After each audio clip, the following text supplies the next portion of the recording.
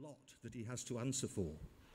One of the most recent buildings that I'm aware that Jim had a heavy involvement with was quite justifiably shortlisted for a Sterling Prize 2 years ago, and that's the building called the Benzie Building, which is the new building and refurbished 1960s tower at the Manchester School of Art. It's a fantastic building. Had it not been for the fact that the Everyman Theatre in Liverpool was just that little bit better, it would, I'm sure, have won the Sterling Prize in that year. Nevertheless, a very, very justified nomination. Anyway, ladies and gentlemen, Jim Chapman.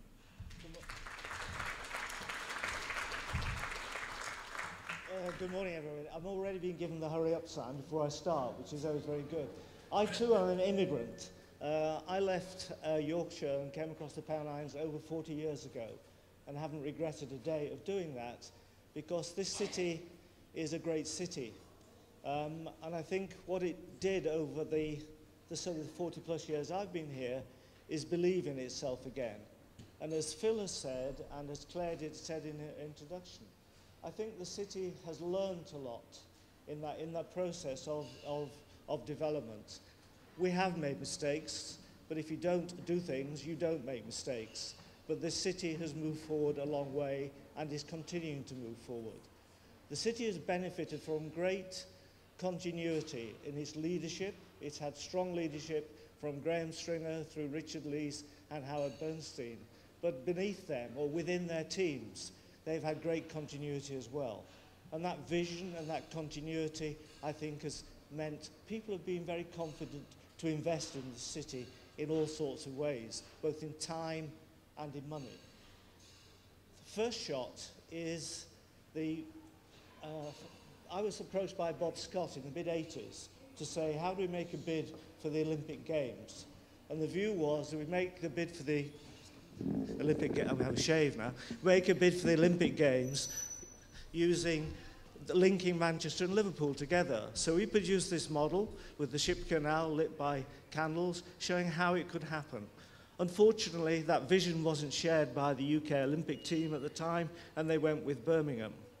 But what it did do was it encouraged us then to go and say, well, how do cities really adjust themselves to meet a major festival like the Olympics? So quite a few of us were privileged to go to Barcelona. And in going to Barcelona, we learned that it wasn't about the games, it was about regenerating cities. It was about linking communities. How do you actually make those things fit into a city and then leave a legacy, which London then stole from us eventually about the legacy side of it. But how do you actually invest in the city which works for that festival for a very short period of time, but continues to work for the community? So we learned a lot from going to Barcelona. Having been to Barcelona, I then walked the city with Bob Scott, who again was very influential at this stage, and Graham Stringer, looking at Manchester city centre and saying, how can we make this work in the city centre? Let's forget Liverpool now, let's just focus on Manchester. So we produced this very simple plan with Old Trafford on the left and Manchester City, I think, on the right, but we realised how close and tight those facilities were. And if you look carefully on the northwest, southeast down, you see the universities of Salford and of Manchester. And the universities have been such an important component in bringing all of those things together. But the idea was that you could produce a compact games that would have the facilities within it that would benefit the whole of the community. And the village was planned on that slice in the middle going out to the city stadium, showing that then that would be part of the residential development of Manchester going forward. Wait another 10 years and you see how that's worked.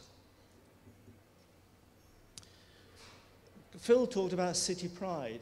I was asked in 1994 to chair a panel by Graham Stringer to look at design quality, neighbourhood development, how the residential communities could actually work within the city. And we produced this document called City Pride. We did have a lot of consultation with a wide range of people in producing that document.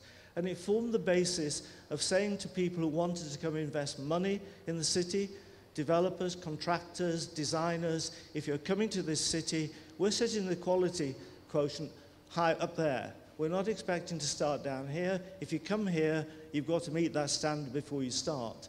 Most people achieved that standard, some failed, but it did lift the standards for the city. Phil mentioned Cube. I chaired Cube for 10 years. It was very, very sad when we had to close it 5 years ago, but again, I think it served its purpose at the time. What it did do was bring the community in to talk about design. We got the schools of architecture to come in and display their work. We got developers on major schemes to come and present their schemes within the gallery. And it changed people's perception about what design was about, and also made architects, engineers, landscape architects listen to the community of what they wanted. It's very sad. We ought to create this centre again for discussion, as Phil rightly says.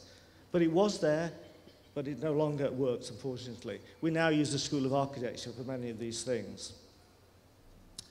We've got to talk about the bomb. The bomb went off. What it did do was actually make the city say, hang on, we've done all of this careful research work, we've done all this learning, traveling around the world, looking at good cities, how do they work? What do we now do? And then by launching an international competition, attracting bids from people both within Manchester and outside Manchester to come and say, look at our city, what can we now do with it, was very, very important. There were two funny stories that happened when the bomb went off. One, there was an old gentleman asleep in the Arndale who didn't know anything about it for 3 days, and when he got up he thought, this city's changed a bit.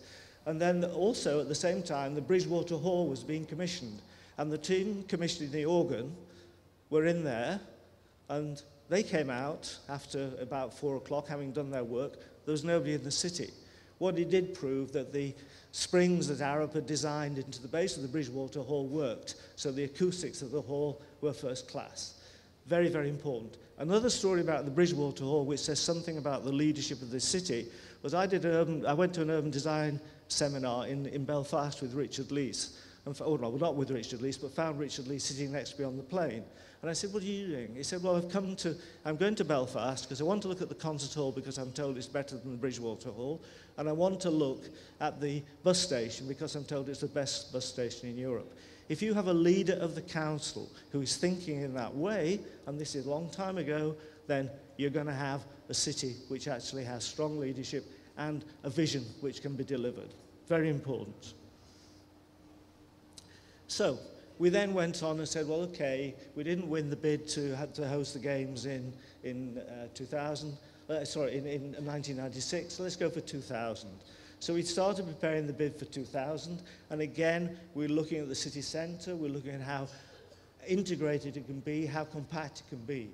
So we put a bid together for the Olympics for 2000.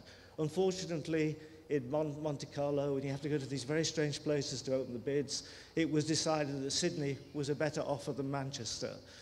But what it did do again was Manchester began to develop this coherent strategy about how we could link the city together, how we could actually make things work in a better way.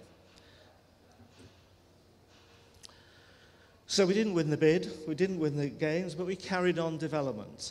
And then after the bomb, obviously, projects were beginning to complete. And I saw you all standing in Exchange Square earlier, at the end of Exchange Street, looking into Exchange Gardens. Into Exchange Square. That became a very important development. Martha Schwartz, who's coming later today, will talk a bit more about, I suppose, the development at Exchange Square. It caused quite a lot of controversy when it was finished. It became the best skateboard park in any city in the UK. But it actually dealt very, very well with the great challenges that existed in that part of the city. When the Marks and Spencer's development was produced in 1970, mid-70s, you had that big drop, and there was a disconnect between the north of the city and the south of the city. With the Exchange Street and the link through St Anne's Square, suddenly it all became one again. Well, not suddenly, but by very careful thought and use of geometry. So that arena that Martha created there also became a great venue for events within the city. And one of the things that I was talking to Charles about earlier is spaces within the city, green spaces within the city, squares within the city, all need a lot of care and need a lot more work. We put a fountain in Exchange Square, which was too difficult for the city engineers to run, so they switched the computers off. Very, very sad, having invested that amount of money. But if you're going to do that and you're going to create these public spaces, somebody has to love them, somebody has to take care of them, and they have to be used intelligently. We have the same message in the next space in Piccadilly Gardens, which again was developed by Jason Pryor, who led on the master plan for the building of the city after the bomb. Involved Roger Milburn from Arabs, involved me, and involved a Japanese architect called Tadao Ando, who builds in concrete. And if you go to Japan, he builds lots and lots of structures in concrete. And that concrete wall is loved and hated by 50% of the people. But what it did do, and what it still does do, is it separates the buses from the garden space, and that's what it was meant to do. And we can have a long debate about how that garden space works, but again, we put in a very sophisticated fountain which was too complicated to use in the start. Very, very sad, but these things were understood at the briefing stage. But those are the sort of challenges of the discussion that I think Phil is trying to promote. But again, because of the way the city worked with Argent, and when they built the office building on the side of that building, which helped fund the gardens, there's more green space there than there ever was before.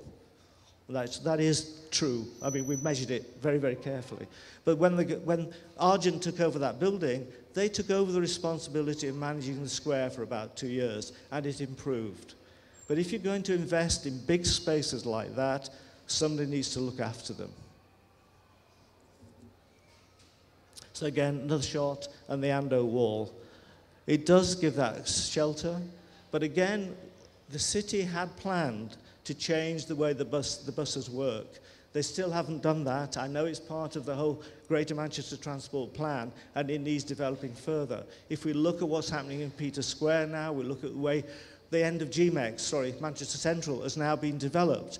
You can actually get these transport interchanges to be designed and work in a sensitive way. It's a beautiful green wall which covers that awful brick end at Manchester Central. So again, it can be done, but this takes time and people have to go back and revisit them. So when we did the Commonwealth Games in 2002, that was again a great success, but it built on all the investment that had been made in the early days for the planning for the Olympics. And the Commonwealth Games, and now all the work that's been done by Manchester City, in the schools around there, the housing around there, the learning for sports education, is all a great investment that if you'd gone back to that area when the Olympic bids were being made in the mid-90s, you wouldn't have believed that's possible. The quality of what's there, how it affects the whole community is very, very important. And what used to be the Olympic Village is now a major part of the housing development for that area going forward. So it takes time to bring all of these things together, and a great deal of care and continuity of leadership.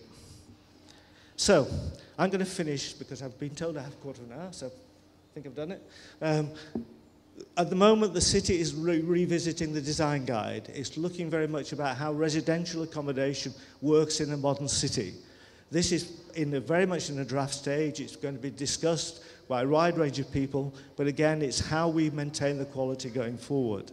And it's very, very important. It isn't just thinking about the residential spaces, it's thinking about neighbourhoods. It's thinking about how healthcare can now be built into new housing communities. I wish the NHS thought about things in that careful way as well. But the city, again, is leading about thinking about neighbourhood development. I hope there's enough there to have a conversation and we can discuss the successes and failures of the last 25 years plus. Many thanks.